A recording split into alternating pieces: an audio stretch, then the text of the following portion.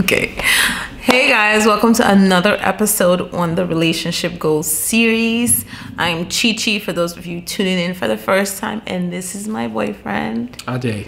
Ade. Ah, great. All right, so today we are bringing you an episode on how we met. I'm sure you guys are so curious to find out how we met and what that story looked like. So here's the episode. Stay tuned. Yeah, Sibanga, got me dips. You're beautiful, African girl. There's no one like you all over the world. You're the only one that my eyes can see. Hey guys, welcome back. Thank you so much for tuning in again, honoring us with your presence and joining us on this journey to our relationship goals. So we're going to talk about how we met. You want to go first? How about you go first? Oh my God, I'm always doing this.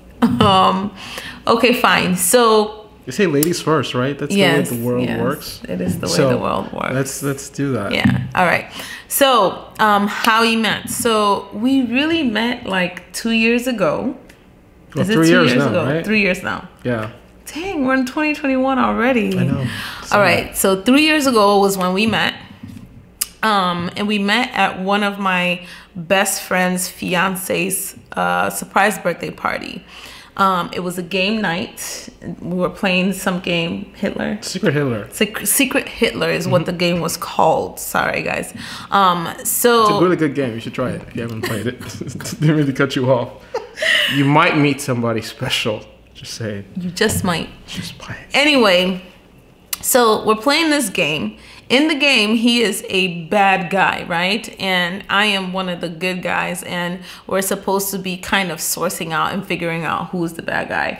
And for some reason, when I think about it today, I don't even know why I was so honed in on him being the bad guy. I was literally picking on him the whole game. You're the bad guy, you're the bad guy, you're the bad guy. And how were you kind of feeling with that interaction? So it was a very interesting interaction. I mean, of course, I was obviously the bad guy in the game, but the goal is so they're the fascists, and then you have the liberals. So the goal is to make sure that fascism wins at the end of the day. So you're split up into groups, right? And someone is sort of anointed secret Hitler. And so the liberals, the goal is to, of course, win. And so basically, we're supposed to act like we are for or pro-liberal ideas up until we get to a point where we actually, make Hitler chancellor. And then you know how history goes, right? But she already knew for some reason, even though nobody else could figure it out, that I was, for some reason that whole night I kept being, I kept pulling the fascist card. I knew. But I'm a pretty nice person, so I was able to sell the idea that I was a liberal, and we won most of the time. So I think that's for some reason she was calling me out and constantly trying to get me, called out, and people started asking me questions, and sometimes people were able to be like, oh yes, she's right, and so that's how it kind of went, and for some reason that's how we just kind of clicked that day. Yeah, it was just like back and forth banter, jokey banter, and then by this time I was married, so it wasn't like in any way trying to like get him or anything like that. I wasn't in the market for anything. So it was just playful banter. Very playful. Him, and then for him, at the end of the night, what was kind of like, what happened for you? I mean, it was a great night. I was she was talking about the person's surprise party. That was my best friend Michael. Yes. Right. It was his birthday party. Yeah. And it was just a fun night. We had a whole bunch of people together hanging out. There was nothing to it. Nobody was trying to flex or anything like that. We're just chilling, right? And it was a very ordinary night.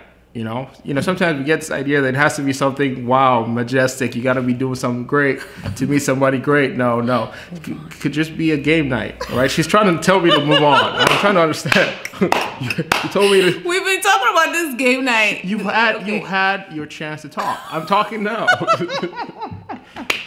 Okay, go ahead. But babe. Yeah, that's about it.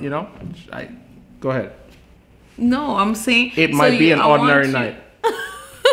So what happened at the end of the night? You talked to Mike. After the whole interaction, obviously, you know, it was you could tell that, you know, there was something going on there, right? You could tell there was some kind of connection. But, you know, so I talked to Michael and I was like, hey, you know, who's this person? Because I've never met her before. I didn't know about her. And he was like, oh, that is, you know, so and so.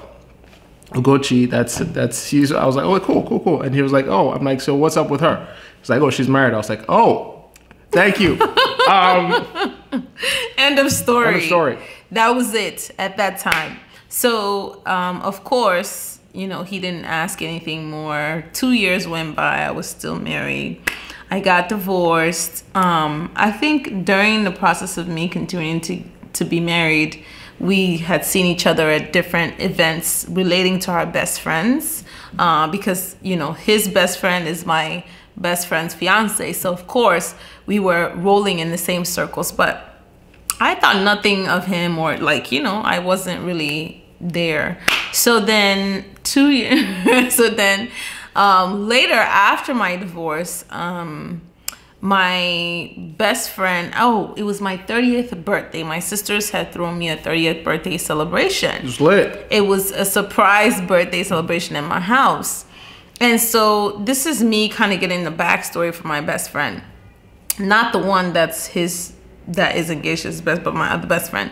She was kind of telling me, oh, there was this guy there that showed up earlier than pretty much everybody and was helping to set up, you know. But what really had happened was, my best friend Fumi, the one that's engaged to his best friend, she had invited him to my surprise birthday, and he just happened to show. You showed up early. Yeah, I just showed up early. Right, he just showed up really early and was decorating and stuff, and they met him here, and you know, we had the whole celebration.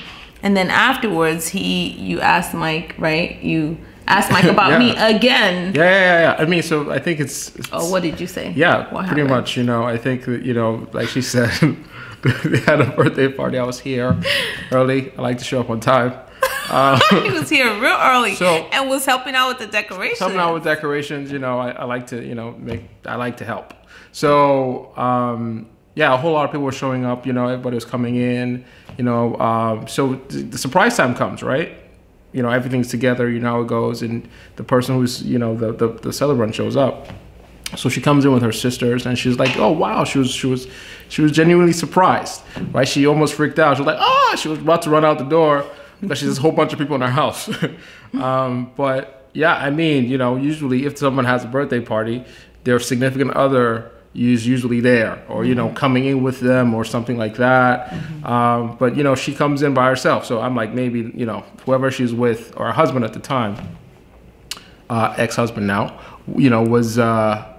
You know, maybe he's at work or something, right? You know, you can't really make it, but he's going to be here in the evening or something like that, or join the festivities later. But, you know, the whole thing goes on, the party and the celebration goes on. I'm like, where is this person?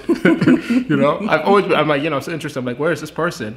And so somehow Mike and I we go downstairs. Everybody else is like, you know, on the ground floor of this party. We just, you know, went down to the basement because we hadn't seen each other in a while. So we're just talking. You know, he was like, well, you know. So I was like, dude, where is her husband? Right. Why he not here? Right. You know, I'm like, where is this person? You know, and he was like, oh, you didn't know? I was like, no, what? So he basically started telling me about this person, and surprisingly, I know this person, but I never knew they were married. I knew this person was married. I knew she was married, but I never knew they were married to each other at the time. So, and then. I know him. I knew him through my best friend, and it was sort of like acquaintances, or here, hi, there, kind of thing. But I'm like, what? How? Why? So he goes on to tell me the whole story, and I was like, oh, that's very interesting. So I was just, you know, and she tells me that she's so surprised that I didn't even know about this, because apparently I live under a rock. Yes, he does. He really does. I like to mind my own business. So yeah, that was news to me. Honestly, it was news. I was stuck, you know. Just processing the whole thing the whole time I was there throughout the night, and when we went up. Yeah. So that was one of our first encounters since my divorce, and you know, I wasn't even that night. I wasn't like, I just was not in a space after my divorce. I was not in a space where I wanted to date somebody I literally swore off men. I was kind of like in a place where I didn't want any serious relationship. Like I basically didn't really want anything to do with men. I just wanted to focus on myself. I wanted to walk in purpose, and that was literally my focus. I had reached a point, you know, the 10 months prior to meeting him, I was really, you know, going through the healing process. I had been in therapy. I was really working on myself, and then, you know, hit the place where I'm like needing to walk in purpose and started doing so. And so I was so focused on that and not really focused on trying to meet a man or trying to be with anybody really. I mean, after going through everything that I had gone through. So then after my 30th birthday party, the next encounter we had was my best friend had a condo that was down the street from my house that she wanted us to show, do the walkthrough for her tenants. Actually, that's not the one, right? That was not? No, the next one was their engagement. Oh, yeah! Oh, yes! That is so true. Yeah, the next one was yes. their engagement. The next encounter, you want to tell this one? Yeah, I mean, but it wasn't anything major, right? Not I mean, significant. It's my best friend's engagement. So they live in California. So basically, he wanted to do the proposal here at you know, Garfield Conservatory and the favorite spot. So I was basically running point, coordinating, and so. Yeah, and you know, she was supposed to go to work. You know, she works very hard that day. She works nights. Yeah. So basically, she shows up to the thing as well. To, you know, and that was like the next time we saw each other. And you know what? I now that I'm thinking through everything, the one thing that did always stand out to me about him was he was a nice and caring guy. Every time I went to an event where, you know, all of them were there, he would, I think we had a group chat even at like our best friend's engagement, and I couldn't find I was trying to go and find my car, and I couldn't find my car. And out of everybody on that group chat, you texted in the group chat, did I find my car? Is everything, you know, did I get in the car okay? Like, yeah, that's right. That's true. You know, nobody else, not even my best friend didn't even, she didn't even check to see, but you know, it's her engagement. So she's probably like overtaking all of that. Yeah, just in the headspace, right? Yeah, but he was the only one who checked. And yeah, any type of interaction I remember us having, you always make sure I get home safe, or you know, like everything was good with me. So that kind of stood out. That was like the first thing that really stood out to me in my head about him. And so moving on from there, my best friend had this condo. Tenants have already just signed the lease. They needed to do a walkthrough. She sent a message in a group chat between me, her, him, and his best friend, saying who's available to do this walkthrough with his tenants. And so I'm like, okay, cool. Initially, he's like, oh, he's not going to be available, right? Because you had a work meeting. Yeah, I had a work meeting. And then, so when he said that, then I went in and said, okay, I'll be available. Because I was working at night, so I'll be available to show the place. And then all of a sudden, you become available, right? Yeah. Something happens at work, and he becomes available. Yeah. And he's like, okay, I'll just bring you the keys since I'm available. Okay, cool. He had the keys on him. Something happened, or did something happen? Destiny. What is it? Is it destiny? What do they call it? Fate. Yes, fate. Serendipity. Yes. So he came to bring me the keys. I remember till today, you guys, he remembers what I was wearing. I don't even remember what I was wearing. I literally do not remember what I was wearing. He told me when you came out of your car, you had on this, what did I have on? This headband. You had on your, you know, silk head tie. It was like a headband type thing you did. She had on like a Tom Ford gold glasses, her favorite thing. Favorite glasses in the world. Literally. You know, if anything happens to those glasses, Lord Jesus. Oh my gosh. But yeah, she had that on, and she had on like a U Chicago Medicine shirt. This is why I don't remember this, you guys. Her favorite flip flops. She knows the flip flops. You know. Yeah, he hates those flip flops, by the way. That's why he's saying your favorite flip flops. You know those shoes or those flip flops that you wear everywhere. You guys do have one too. That one that you're always wearing because it's just so comfortable. You think it looks good, but it doesn't. It does not look good. Yeah, don't let him throw shade. Just letting y'all know. I'm talking to the people. Don't be trying to I'm talking to the people. I'm talking to you. Oh my God, that's my favorite flip flop. Anyway, I came out the car. and I saw him at the door, and I'm like, oh, hey. He's like, I was just gonna open the door, and he was like, he opened the door. You opened the door, right? And you were like, yeah. I was like, hey, what's up? How are you? Yeah, we hugged each other and said, cool. And then you were like, oh, I'm just gonna come up with you. Yeah. I was like, I was just gonna come up with you, and I mean, why not? And I didn't even think anything of it. I was like, okay, cool. This will be quick. We'll be done. It's fine. Cool. Yeah. This was like midday. She looked really nice. She looked really nice. I did not. I had on a headband and my glasses. Yeah, she looked really, just looked really chill. There's this balancing act that women are able to pull off where there's like midday, but they still look good. For us, we just look, basic. But I was coming from a work meeting, so I had like a tie and everything. I had like basic. I looked like a like a regular person. Yeah, like a professional. Hey, come on now. But yeah, so we come upstairs and we're just like waiting for them to show up. So we're just chatting, regular conversation. This is the first time we've actually spent time one-on-one ever since we've known each other and, through the whole thing. So we're just like chatting and talking about life, really, right? And it was just a fluid conversation. Very unplanned, nothing's very spontaneous. So the tenants finally show up and, wow, it was our lucky day. Do you want to tell why it was our lucky day? Literally, I don't think I've ever seen or experienced tenants like this, y'all. They took 2 hours to do a walkthrough. They were literally going every nook and cranny, going through every... By the way, how many bedrooms is this condo? It's three bedrooms. Three bedrooms and 2 bathrooms. They went to every nook and cranny sure did. To literally notate on their notes what is wrong. It took them 2 hours, but during this time, we chatted it up. We just chatted this up, and we were just talking, and we just kept going and going and going. We're like, take your time. It's absolutely okay. Don't worry about it. If it's somebody else, you're like, no, please get done and go. But it was a perfect moment, and we were able to just like talk about all our interests. And funny enough, we share the same interests, things that we like to do. Theater, sports, life, purpose.